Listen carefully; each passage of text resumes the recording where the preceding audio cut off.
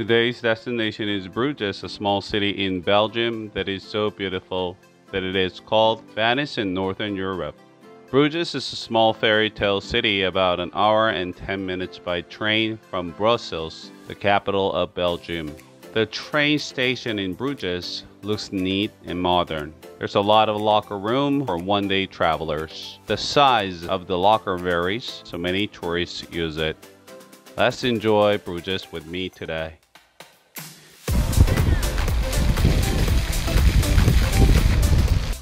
If you come to the quiet and leisurely Brugge, you can have another healing time. If you walk along the dense park road, you will first find Minnewater Lake, which means Love Lake, the entrance to the village. As the name of Love Lake, the park surrounding the lake is really beautiful and peaceful. The Minnewater Lake is an artificial lake built to control the volume of waterways in the city. But then it has become a representative tourist attraction in Brugge, harmonizing well with the surrounding scenery.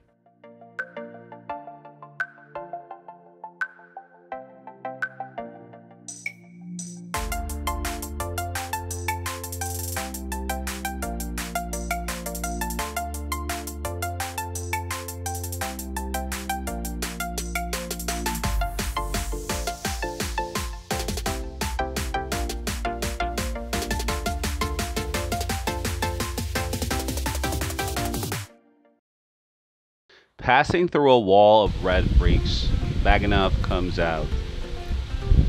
Across the garden in front of Beijnhof, you can feel the warm sunshine and occasional wind blowing between the leaves.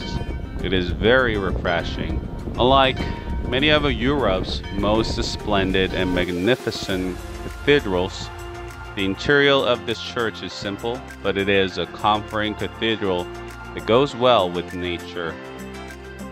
I will leave Beijnhof behind and move to the center of the Brugge.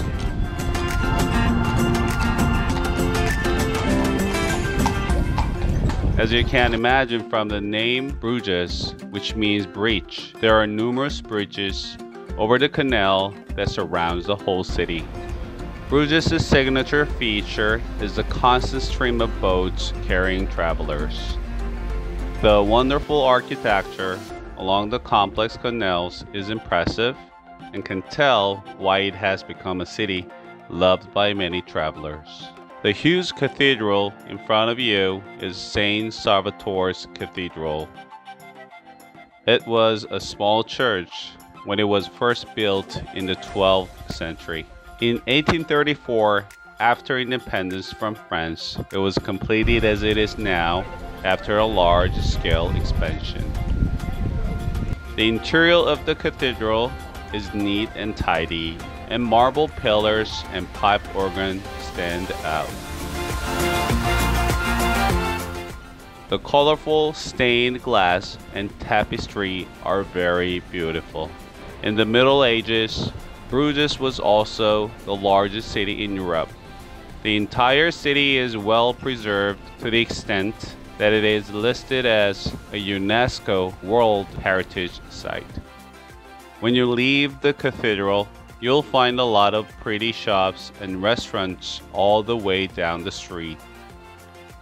In Brugge, you can walk from the station to the town center without any need for public transportation. Passing through here, you reach Markt, the center of Brugge.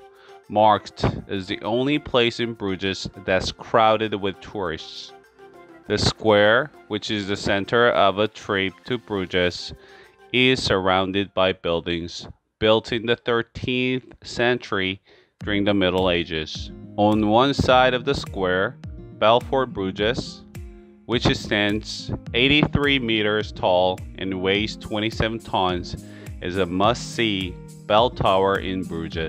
Built for 200 years, from 1240, the bell tower plays 47 beautiful bells on top of it every hour on time. Next to Belfort is Historium Brugge, which is different from the usual museum. It explains the history of Brugge in a fun and interesting way using a boy's love story, making it more fun to travel. Go up to the terrace, the last course of the Historium, and you will be able to enjoy a full view of the Markt Square. Sitting on a street stall lined with green tents in Markt Square. The view of the plaza, where drinking a cold drink makes me feel as if I were in the Middle Ages. A statue of Belgian heroes standing in the center of the square, a stair-shaped roof, and various windows shows the splendid medieval period of Brugge. Right next to Markt Square is Brugge Square, where the city hall is located. This building was built in the late 14th century and is one of the oldest buildings in Brugge. Next to it is Basilica of the Holy Blood, also called Holy Blood Church.